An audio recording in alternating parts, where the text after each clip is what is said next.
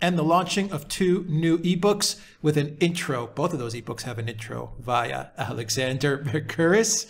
And those books focus on Ukrainegate, the Ukrainegate hoax, and a great ebook on the Epstein story.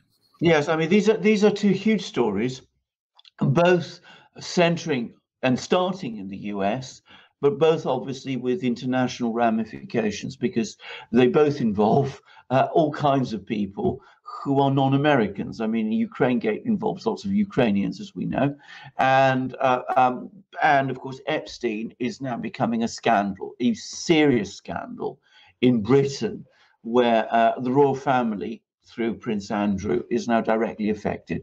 Now, these are the 2 big stories, I think, in the US at the moment. The impeachment, which is one of the most, I think, preposterous political scandals I have ever come across. I mean, it's this extraordinary imbalance in America between this country that has so many strengths and a political system that has now become so disastrously dysfunctional. But what we set out to do in this book is show how absurd and misconceived and ultimately empty the Ukrainegate story is. I mean, if Russiagate was a massive tragedy, Ukrainegate is just a low farce, an ugly low farce. And that's what our book does. We bring together all our discussions on this topic, and I write a preface, as Alex says, in which I try to tie it all together and show the kind of absurd thing and grossly partisan thing that Ukrainegate ultimately is. Now, Epstein is even more extraordinary in some ways, because this is a real scandal. I mean, this is a very mysterious, very creepy individual. We still don't really know very much about Epstein. In fact, it's extraordinary how little we still know about Epstein.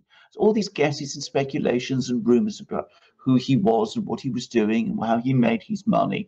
All we know, what we do know for a fact, is that he was a monster. He was a serial trafficker, abuser of children, probably a rapist as well. I'm fairly sure of it, given the kind of things that he was involved in.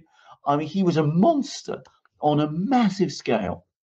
And there's 2 things to take away from this. Firstly, that his enormous wealth and power and privilege and his position within US and international society, and this extraordinary collection of friends he had, people like Bill Clinton, Prince Andrew, they gave him protection to do all the things that he did in clear view. I mean, there was no real attempt to conceal what he was doing.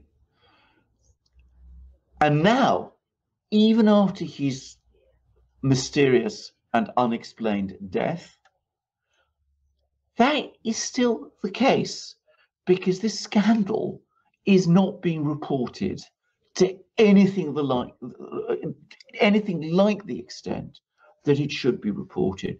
So there is still this extraordinary silence that we have to try and battle against to break through in order to discuss this scandal. We at the Duran have encountered it. We've had a lot of trouble with social media providers trying to get the story about Epstein out. We've had all kinds of issues with it.